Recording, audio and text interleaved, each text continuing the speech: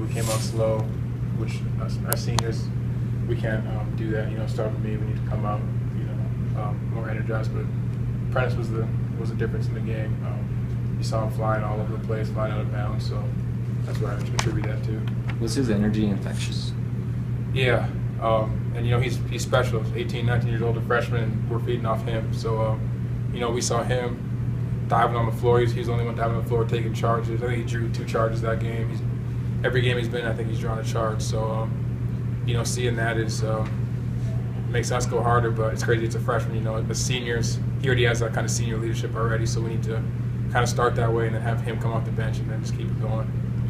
Is it a little scary that it takes a freshman to get the seniors excited? A little scary, yeah. That's on us. Started with me. I need to do a better job of getting us ready to go. We'll take it. This is a team. It's a team game. So when someone's not there mentally, physically, having a bad night, we're there to pick each other up. And Prentice had us tonight. How different was halftime tonight versus CU? Or was it? In the locker room? No, it wasn't different. Our coaches always send us the same message. We go and kind of go over the personnel again. And I think as players, we came in, we failed miserably twice, UTEP and CU. So, we had to come off fire, and it started with our layup lines, and then we had a good start to the second half. It seemed like you guys shot 17 three-pointers in the first half, and then it seemed like almost every drive or every time you guys had the ball in the second half to start, you took it to the hoop. Was that something that coaches told you to do in the locker room?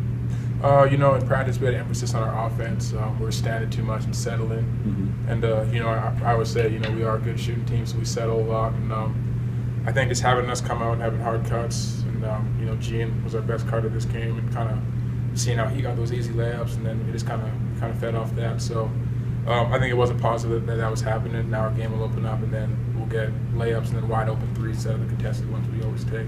Just where were you guys at after Sunday? After you start off with 5 wins, then you lose 3 in a row. Just kind of what was the team like heading into tonight? Sunday was rough for everybody. We had sold out Moby, and just losing like we did. But we came in Sunday. We all had meetings Monday, watched some film, and we learned from it. We had a great practice Tuesday. We got pushed hard. We practiced how we did in the preseason. A lot up and down. Worked on our toughness and our physicality, and it showed tonight in spurts. It was longer spurts than usual, but you learn from it. It's one we can't get back, which is unfortunate, but we just got to move on. What did you learn? CU. Mm-hmm. Our coaches do give us the answers. We know what Josh Scott was going to do early on. We know how he plays if he gets catches. Like tonight, I missed fronts. It doesn't matter what level you're on; they're going to score. It's a player's game. Our coaches get us ready in practice, but we go out there and make the plays. Everyone that's played here in the past has, and we've done it earlier this year. So it's a player's game. We got to make the plays. How did tonight get you guys back on track going forward?